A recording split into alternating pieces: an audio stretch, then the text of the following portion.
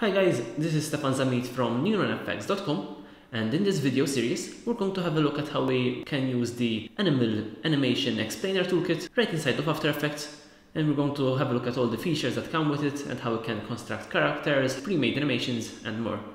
So once you download the project, the first thing that you need to do is that you need to unzip or extract your folder, so make sure that you have unzipped and extracted your folder before you start using it so that After Effects can access the folders properly in here. Once that is done, you should see these folders right over here. So in the first folder, we have the Animal Character Studio. So if we double click on that, we can see the Animal Character Studio in here, and then the Animal Character presets right over here. So these are the presets that we are going to install. We will see this in video 02. And then this is the actual character that we will be using. If we go to animation presets, in here 02, in here we will see the animal character animations in here that we have included with the toolkit, and also the object animations, and in here we will see the GIF animation preview of each animation.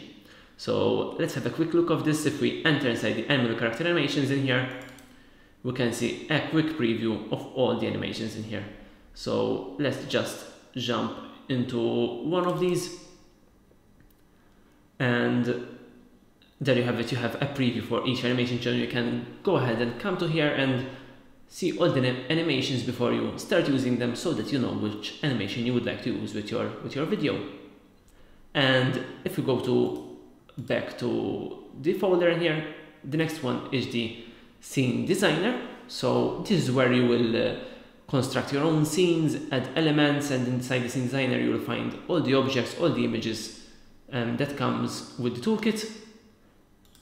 Here's the help videos which you have found since you are watching this help video, and then you also have the user guide, which we really recommend looking into if you have any problems in there, since we have loads of information packaged for you right inside of the user guide.